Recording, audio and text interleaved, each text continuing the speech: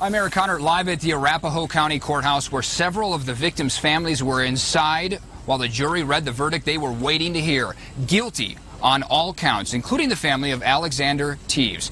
And 7 News reporter Marshall Zellinger talked with the Teves family today. And Marshall, this wasn't necessarily about closure for them. They just didn't want to see the shooter out on the streets ever again. There was a real concern by both Tom and Karen Teves that he would be found not guilty by reason of insanity and at some point, years later, would end up back on the street, and their concern was that he might be able to do something like this all over again. Today, not about closure, but just that assurance that this person is going to stay in jail at least, or in prison, for the rest of his life, if not be put to death. When Karen and Tom Teves left court after the verdict this afternoon, they knew one major part of their life still had not changed. It sucks to have your kid dead. It sucks, and it'll never stop sucking. But they know the shooter who took their son Alex's life will never have a chance of being set free. Even though this is a great day, it really isn't. Alex is still dead. All these people are still dead, and all those injured are still injured. Verdict form, count 1. When the judge read the first guilty verdict, I watched Tom hold himself down in his chair. He spent much of the hearing staring down his son's killer. I don't know if you looked at him in court, but I watched them all the time. He doesn't care. On Sunday, the Teves will host what's become an annual beer festival in memory of Alex to raise money for the educational foundation they started in his name. I asked his dad if this verdict changes what Sunday represents. Alex is still dead.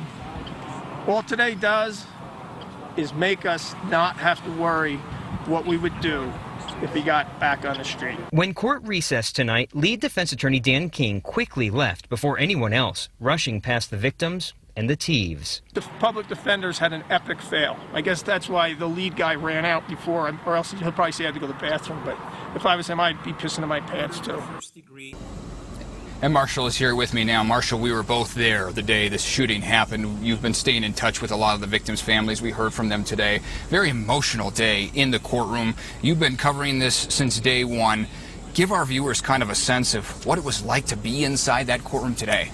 Well, when the first verdict was read and that guilty verdict was read, no one made a loud sound because the judge had warned about audible outbursts. Sure. But you could hear some gasps. And I looked over, after I looked at the parents of the shooter, the first person I made eye contact with was Tom. And he grabbed his seat. And I don't know what that was, if he was trying to hold himself from getting up. Right behind him, Josh Nolan was crying a little bit. He's the guy who walks with a cane, and he gave a fist pump. Tom Sullivan, the father of Alex Sullivan, made eye contact with one of the prosecutors. And she just smiled, and he nodded his head. And I mean, it was one of those, you're happy, but you still realize you're missing your loved one. Wow. Well, certainly an emotional day for them. Some of them say that they got the closure they were waiting for today, but definitely an emotionally draining day for everyone involved in this. But we are getting closer to ending this terrible chapter in Colorado's history. Now it's to the sentencing phase. Ann?